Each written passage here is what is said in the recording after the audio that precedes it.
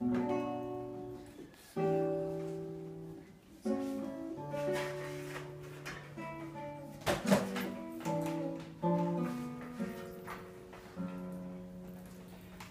upon a midnight dreary, while I pondered, weak and weary, over many a quaint and curious volume of forgotten lore. While I pondered, nearly napping, suddenly there came a tapping, as of someone gently rapping at my chamber door. "'Tis some visitor," I muttered, tapping at my chamber door. Only this, and nothing more. Ah, distinctly I remember, it was in the bleak December, and each separate dying ember wrought its ghost upon the floor. Eagerly I wished the morrow, vainly I had sought to borrow from my books surcease of sorrow, sorrow for the lost Lenore, for the rare and radiant maiden whom the angels named Lenore, nameless here forevermore. And the silken, sad, uncertain rustling of each purple curtain thrilled me, filled me with fascinating, fantastic terrors never felt before. So that now, to still the beating of my heart, I stood repeating, "'Tis some visitor entreating entrance at my chamber door. Some late visitor entreating entrance at my chamber door. That it is, and nothing more." Presently my soul grew stronger, hesitating then no longer. "Sir," said I, "or madam, truly your forgiveness I implore.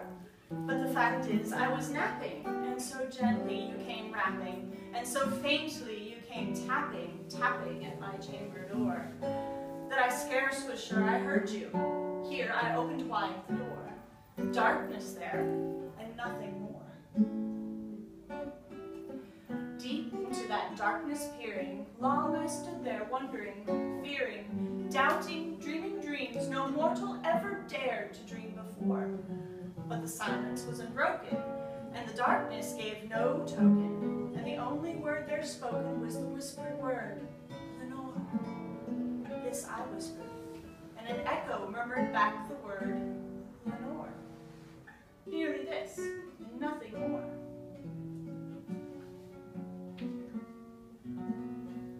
Back into the chamber turning, all my soul within me burning, soon again I heard a tapping, somewhat louder than before.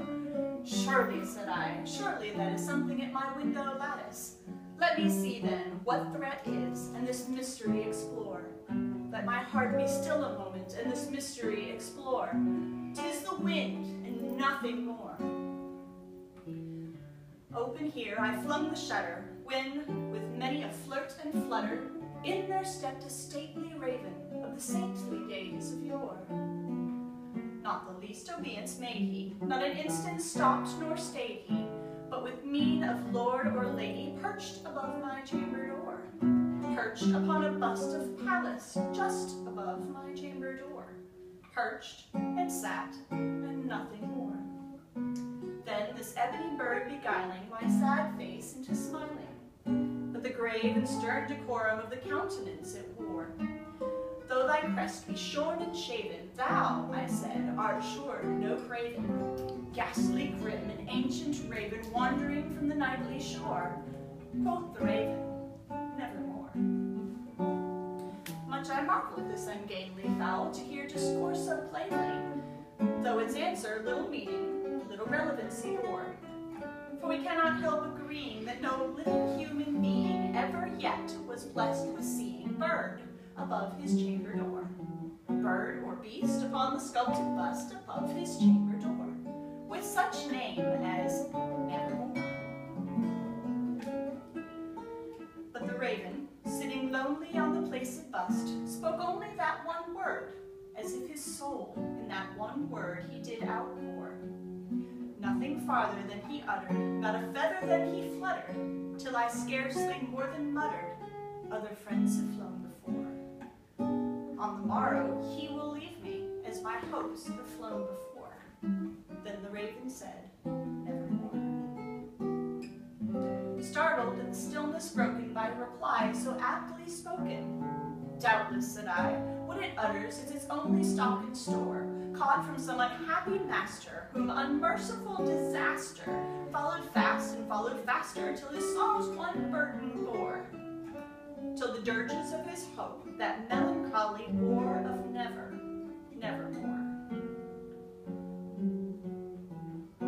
But the raven, still beguiling all my sad soul into smiling, straight I will the cushioned seat in front of bird and bust and door. Then, upon the velvet sinking, I betook myself to linking fancy unto fancy, thinking what that ominous bird of yore, what this grim, ungainly, ghastly, gaunt, and ominous bird of yore meant in croaking, nevermore. This I sat engaged in guessing, but no syllable expressing to the fowl whose fiery eyes now burned into my bosom's core. This and more I sat divining, while my head at ease reclining on the cushion's velvet lining that the lamplight gloated o'er, but whose velvet violet lining with the lamplight gloating o'er, she shall press, ah, nevermore. Then methought the air grew denser, perfumed from an unseen censer, swung by angels whose faint footfalls tinkled on the tufted floor. Wretch, I cried, thy God hath lent thee, by these angels he hath sent thee respite, respite in a pent from thy memories of Lenore. Quaff, oh quaff this kind repent, and forget this lost Lenore. Quoth the raven, nevermore. Prophet, said I, thing of evil, prophet still if bird or devil, whether tempest sent or whether tempest tossed thee here ashore, desolate yet all undaunted, on this desert land enchanted, on this home by horror haunted, tell me truly, I implore, is there balm in Gilead? Tell me, I implore. Quoth the raven, nevermore. Prophet, said I, thing of evil, prophet still if bird or devil, by that heaven that bends above us, by that God we both adore, tell this soul with sorrow laden, if, within the distant Aden, it shall clasp a sainted maiden whom the angels named Lenore. Quoth the raven, nevermore. Be that word or sign of parting, bird or fiend, I shrieked, upstarting. Get thee back into the tempest and the night's Plutonian shore. Leave no black plume as token of thy lie thy soul has spoken. Leave my loneliness unbroken. Quit the bust above my door. Take thy beak from out my heart and take thy form from out my door. Quoth the raven, nevermore. And then the raven, never flitting, still is sitting on the pallid bust of Pallas, just above my chamber door. And his eyes have all the seeming of a demon's that is dreaming, and the lamplight o'er him streaming throws his shadow on the floor. And my soul from out that shadow lies floating